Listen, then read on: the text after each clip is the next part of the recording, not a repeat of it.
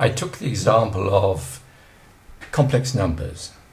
As a pupil, we were told about these numbers made of real and imaginary parts, and how we protested we didn't want to work with what was imaginary. And then we were told, just work with it as mathematicians, see if it hangs together, if it's coherent in itself. And it was. And then, as applied mathematicians, we discover actually it's very useful. It tells us things about the real world. And I'd like to do the same thing with a lot of magical ideas. Take something like astrology. Plenty of people will tell you it's not real, and other people will argue about how it's real. You know, maybe we get influences from the planets, or maybe it's about cycles which reflect in real life. Now, to me, the important thing is that I use astrology and I find it quite useful.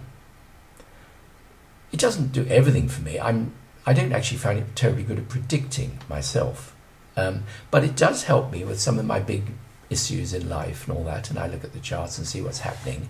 Very often I find useful answers or suggestions as to how I could handle this.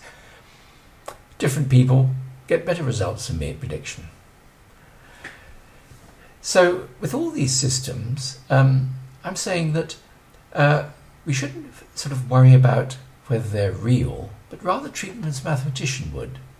Look to see if it's a consistent, coherent thing that works. And the astrology does. I mean, it's got its balance of polarities and the four elements, that sort of thing. Just as the tarot pack, the I Ching, has got all these elements. It's a workable system. And if you use it, many people find they get some useful, valid results from it. And so that usefulness is really the key criterion, isn't it?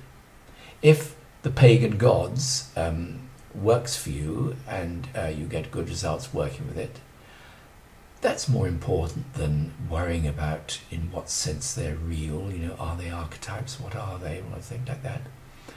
Just find things that work, use them, and benefit from them. And a lot of magic works in that way.